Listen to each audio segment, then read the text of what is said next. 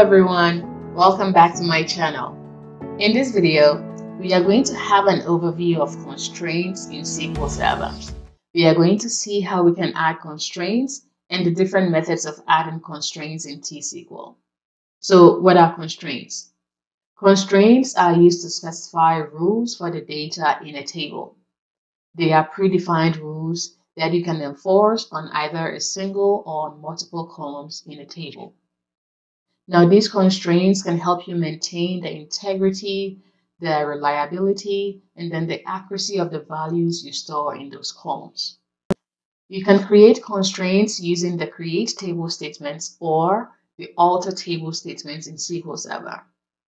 If you go with the alter table statements, then SQL Server will have to check the data in those existing columns before it can add the constraints. If you insert data in a column that has some constraints, SQL Server will have to validate those constraints before successfully adding the data to those columns. Now, if you add a data that violates those constraints, then SQL is going to abort the operation and then send you an error message. Okay. Now, for this demo, we are going to explore the following constraints. We are going to see how to use the primary key, the foreign key, and then the unique key. And then we will look at some other other constraints such as the not null, the check, and then the default constraints. Now, before we start exploring these constraints in SQL Server, I just want to touch on what these key constraints here means in SQL Server. Now, for a primary key, you can only have one of them in a particular table. So let's say you have a table, customer table. You can only have one primary key in that table. And the column that you specify as a primary key does not have to have null values. It always has to have some type of value. Okay. Now, whenever you specify a column to have a primary key, it creates something called a unique clustered index. It is a special thing that SQL uses to kind of organize or sort the data in the table. We also have the unique key. The unique key is similar to the primary key. However, with the unique key, see I have here 999. If I'm right, I know that for the unique key, you can have more than one and you can have as much as 999 unique constraints in a table. However, it is not advisable to specify all the 999 constraints in a particular table for just a unique key. For unique key, you can have one null value because that null value is unique. Okay, you have one null value in that table, in that column. Whenever you specify a column to also have a unique constraint, then you're adding something called a unique non-clustered index. That is also a special thing in SQL Server. However, I will touch on indexes in another video coming up, so I wouldn't stress much on those indexes, but I'm just more focused on the constraints, so I would just leave it as is and just tell you that when you specify a unique constraint, you have something called a unique non-clustered index on that column. Okay. Now we also have the foreign key. Now, foreign key only points a column to another primary key in a different table. So let's say we have a customer table that we are working with. And then in the customer table, we have a product ID column. That product ID column in the customer table is referencing the product ID in the product table, which is a primary key in that table. So you can never have foreign key when there is no primary key existing already. Okay, so that is what the foreign key is. Now we also have the not null and the check and then the default. I will demonstrate all of these in the demo. Now, before we start with the demo, like I said, we have different methods of adding the constraints. The method one that I would demonstrate is where we already have our tables created, and then we are going to use the alter table statements to add the constraints. And then I'll go ahead and demonstrate how you can create the table and the constraints at the same time as the method two. And then the third method is similar to the method two, where you create the table and the constraints at the same time. But this time around, you separate the create table statement from the add constraint statement, but then you execute the command together. It may sound confusing, but once I demonstrate, you realize that it's very simple. So without further ado, let's get into SQL Server Management Studio and see how we can add some constraints. For this demo, first of all, let's connect to SQL Server Management Studio, and we are going to use our TestDB database, okay, because we're about to add and alter some objects, so we cannot use that AdventureWorks database. So when we go into our tables, we currently have a customer table and we have a product table. So these are perfect examples for us to use for our demo today.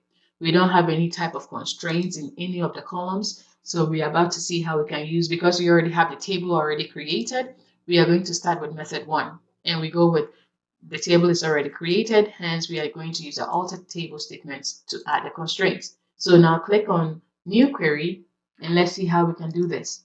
So the first thing that we can probably do is so remember we are doing method 1, right? Oops, am I typing? We are doing method 1. Okay, the first one that we want to add is primary key, okay? Now to add primary key, let's add primary key to the customer ID column in the customer table. So this is how you go about it. You do the alter table, then you specify the name of the table. You can either drag and drop the table name here, or you can type it out. And then you say add constraint, and then the name of the constraint that you want to add. So for this, I want to add a primary key. So I would start with PK on the customer table. So primary key and the customer, and the name of the and the type of constraint that I'm adding is a primary key constraint, and I'm adding the constraint on the customer ID column.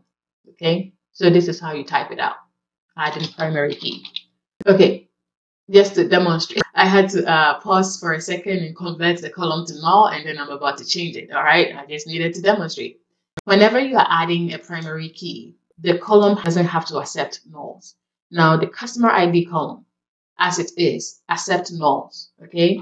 Now, when I run this script, it's going to tell me that you cannot add a primary key constraint because the column is a nullable column. Now, before we can add the primary key, we have to actually convert the customer ID to a not null column. So this is how you do that. You alter your table, and then the column that we are trying to alter is a customer ID column, and we are trying to set it to not null. So this is how you go about it. Okay, now that I have this run, if I refresh, I should see not null, and then if I execute this command to add a primary key, you see that it would execute successfully. Now let's refresh the columns here. Now after we did that, you see that we see a key at the customer ID. That is what that means. We have added a primary key, and you see here it says PK. And if we go into the keys table, keys folder, you should see the name. We said we want to call the primary key PK customer, right? So we open this and we should see PK customer. So this is how we add primary key. Now the next thing that we can do is probably add a unique key, okay, to one of the columns in the unique. So you start with the same alter table statement. And then over here, we just say add. Instead of constraint, we say add unique. Okay, add unique.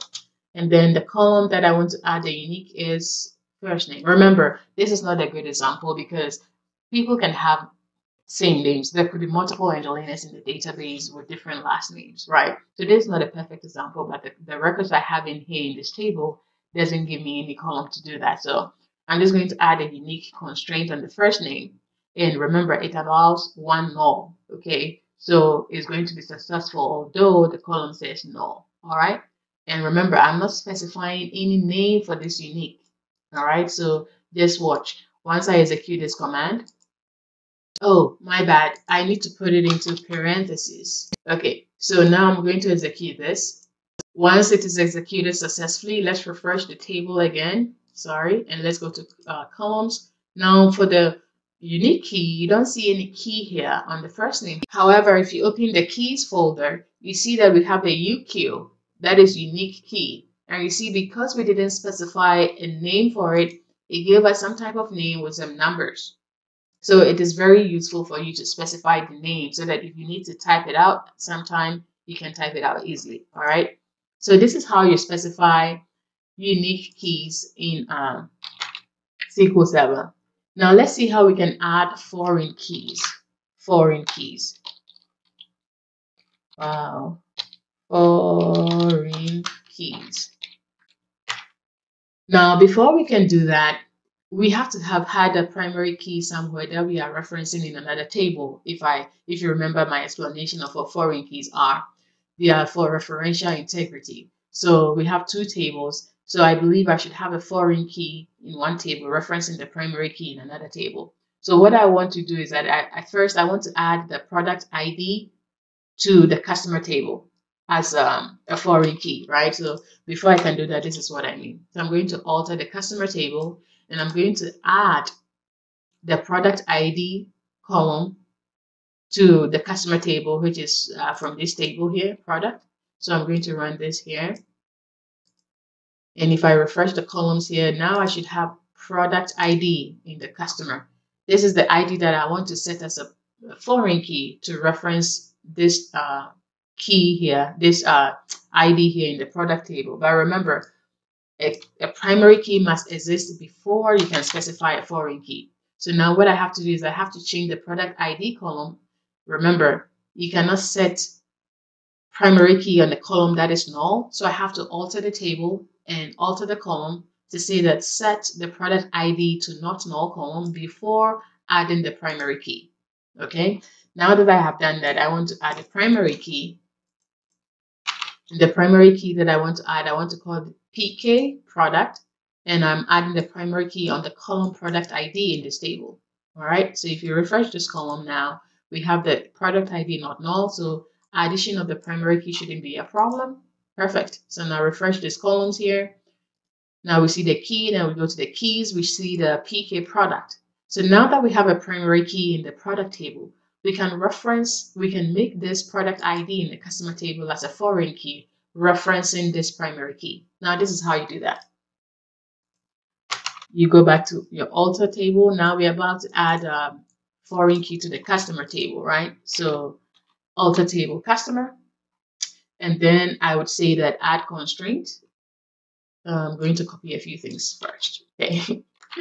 Add constraint, and I want to call it FK customer product because it's in my customer table referencing the product. This is what I want to call it, and I want to make this a foreign key. Foreign key. All right. Now the foreign key must be the product ID column. Okay. And then you have to add a few more things. With the foreign key, you have to specify what it is referencing. So it references what? It references the product table, okay, and the product ID column from that table. And the product ID column from the product table. So we are saying that alter the customer table, add a foreign key called FK customer product, and the foreign key must be added to the product ID in the customer table, which references the product table, the product ID column in the product table. All right. So once we execute this command here, successful. So refresh customer table. Sorry, refresh customer columns. So now we see here, then we see another key. Now this key is lighter. So now that is the foreign key. We see we have FK. Now if we refresh the keys column, this is the name we had given the foreign key. Okay. So now that key is referencing the product ID column in your product table. All right. So this is how we can do the method one with altering the tables that already exist and adding keys or adding constraints. Okay. So let's see how we can do method two. So remember, we said null, not null. They are all constraints. I had to change some columns to not null before adding the primary key. So we already looked at how to add a not null constraint to a table. So let's move on quickly to method two. And the method two is where we do, what did we say method two was? Yeah, you create the table and constraints together at the same time.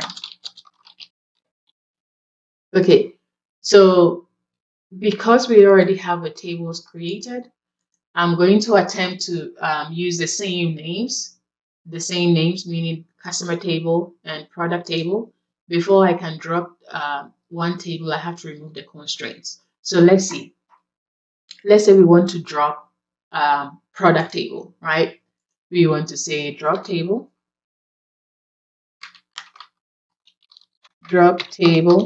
and I want to drop product.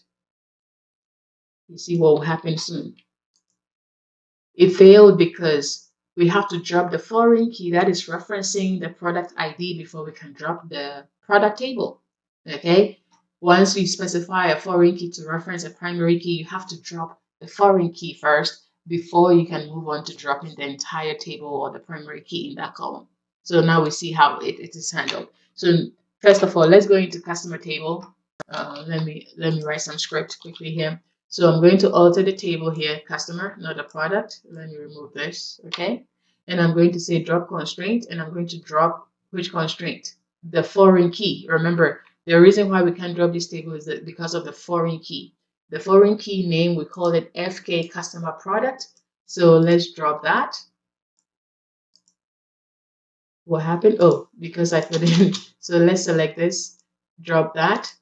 Perfect. We no more have a foreign key in refresh table, columns, keys. We no more have a foreign key referencing the product ID. Now we can successfully drop our product table. Perfect. So now if we go to our tables, go back to tables, refresh all. Now we realize we only have one table. Now before we can also drop the customer table, we don't have to specify anything like drop constraint on the unique key or the primary key before we drop it, because we are not referencing anything. So a simple drop table customer table should do it. Okay, so let's see how we can do that. We're about to drop the table because we're about to recreate them with a constraint. So execute. Perfect. So now all the tables are gone. We no more have tables. Okay, so these were some scripts to just show you how to go about removing the constraints before dropping tables. So now let's see how we can create the customer table with the constraint. Now I'm going to say create table, and I want to call it customer. Remember, the default schema is DBO, so I don't have to really specify it. And you open parentheses. Sorry. The first column that I want is supposed to be called customer ID, and then I want the ID to be an int column, and I want it to be a primary key column. Okay, primary key. Then I go to my next column, and I want to add product ID, just like we did the foreign key. So product ID, and I want it to be an integer, and I want that key to be unique. Okay. And then I want to go on to my first name, and I want that to be varchar. And remember, data types are not really constraints, but they are somewhat constrained, because if you specify characters 50 and they pass you, let's say 100, it will truncate the data and give you only 50, right? So it's some type of constraint. So we want this to be varchar, and then we want to specify here to be not null. All right, now we've started specifying some of the not null constraints. Now for the middle name, not everyone has a middle name. So I'm going to say that it's varchar or varchar, however you say it. I don't know. Wow, what did I type? Varchar. And I also want to specify that as 50. But this one can accept null, okay? Because I don't have a middle name. Probably a few people don't have it too. So last name is required. So it would not be null. Okay, last name is a required field. So varchar, and let me put that to be 100, and I'll say that is not null. Some way, somehow, you should have a first name or last name, or you shouldn't exist in my table. Okay, and then I'm going to have a phone number. Phone number, I'm going to say varchar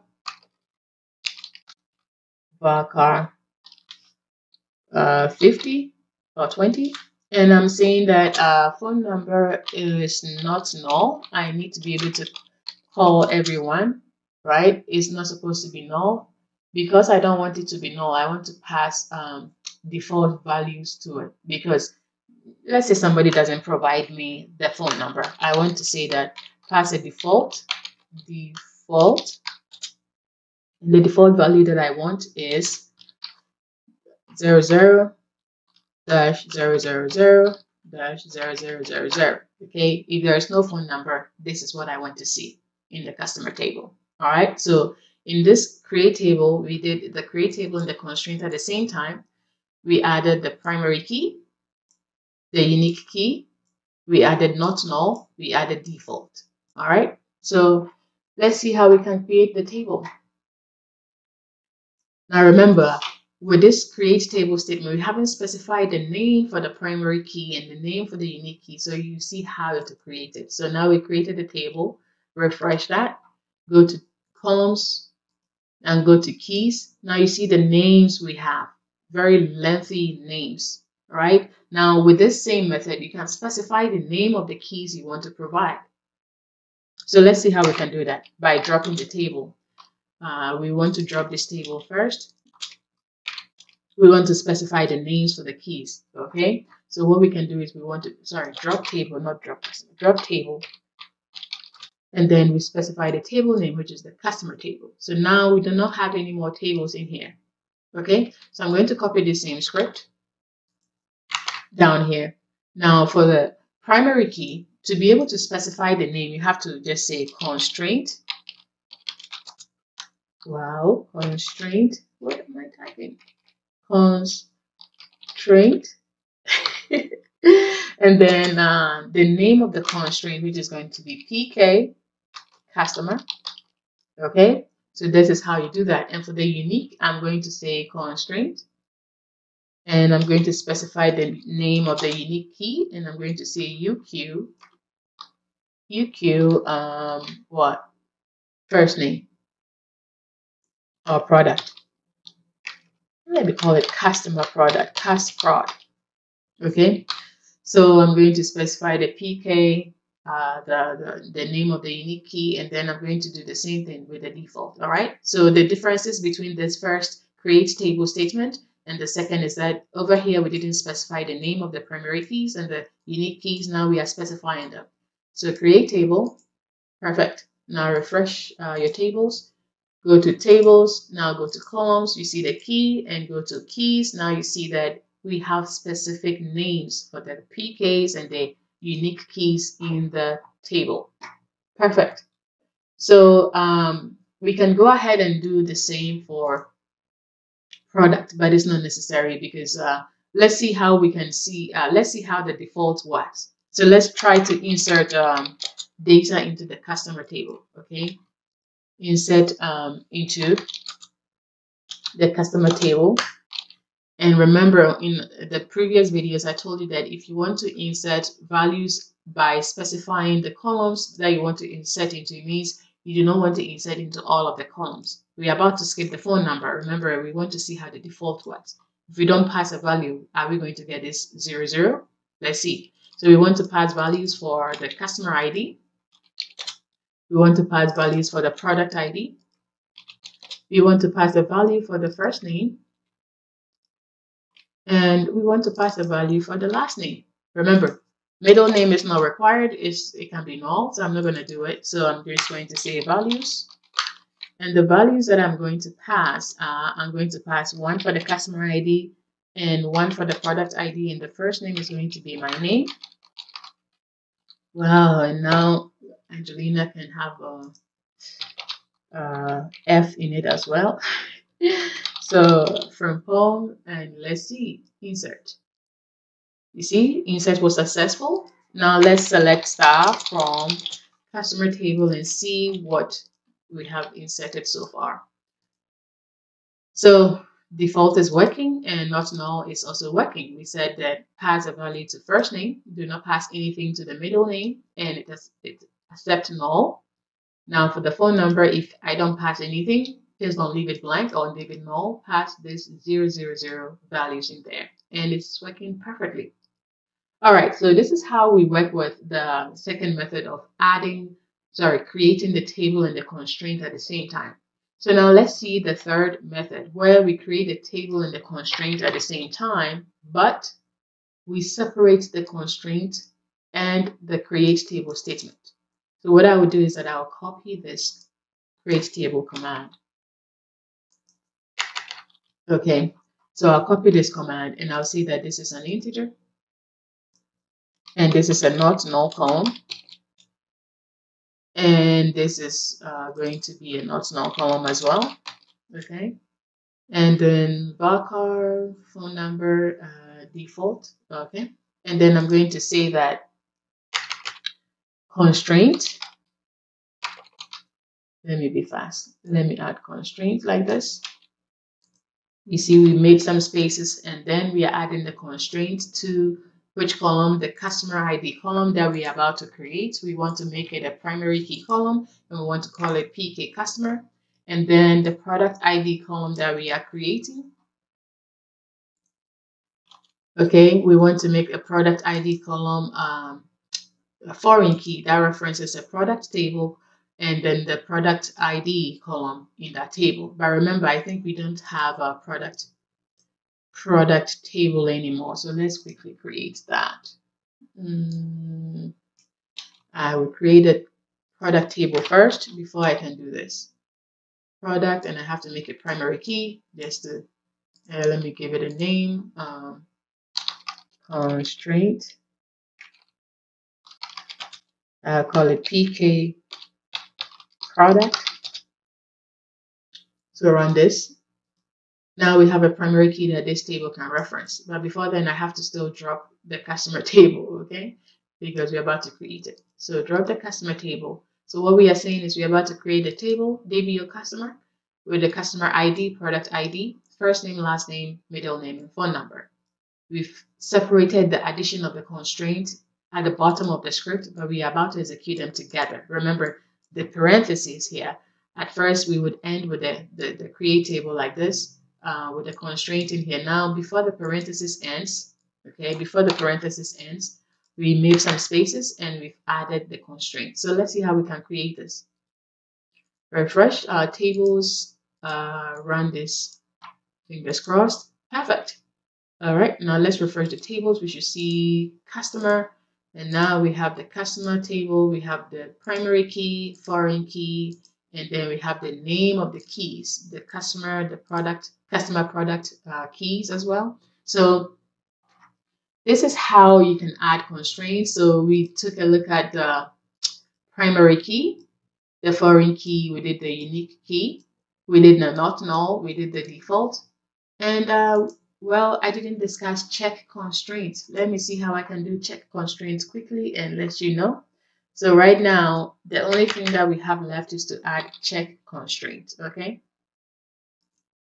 So now that we have our product table, we can use a product table to do the check constraint example. I'm going to say that for the product IDs that we're about to insert into this table, the value should be no more than 10.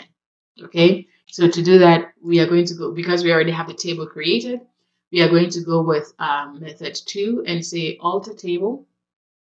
Let me copy something here. I don't want to drop a constraint I'm about to add. So I'm going to alter the table and I want the product table. Okay. And I'm going to add a constraint and I want to call the constraint check CK product. Okay. This is what I want to call it. And then I'm going to say that do a check on what? Open parenthesis on the product ID column. And then values should be less than 10. All right. This is all that I'm saying.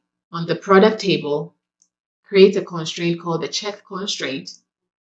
The check constraint is enforcing that the product values, the product ID values that we insert into the table should be less than 10. So let's create this. Alter. Now let's refresh the product table. Now let's go to columns. You don't see anything, but when you go to constraints, now you see that we created a constraint called CK product. Okay, CK product, and that constraint is what is going to make sure that if we insert a record in the table and it's more than 10, it's going to fail. So as a matter of fact, let's do an insert into that table. And then we are going to say that for this table, add the product ID, add the product name, add the product number, and then the description, and maybe we don't need to add all of them because all of them, I think they accept null. Yeah, let me just remove these. So I would do this. I would just say that for the product, because we're about to test whether we pass 11, what is going to happen. So we say values, and I'm going to pass 11, and I'm going to say product name is a bicycle. Bicycle. So let's try to insert. So you see that it says the insert statement conflicted with the check constraint. We cannot do this insert statement. The process has been terminated. All right. Now, if we went with 9, let's see what we get. Insert. Perfect. You see that? So this is how refresh. So now we've added one record into our custom product table, and it didn't violate the constraint we put on the table, so it inserted the record successfully. So this brings us to the end of our SQL Constraints demo. I hope you find this video useful and very informative. Thank you for watching.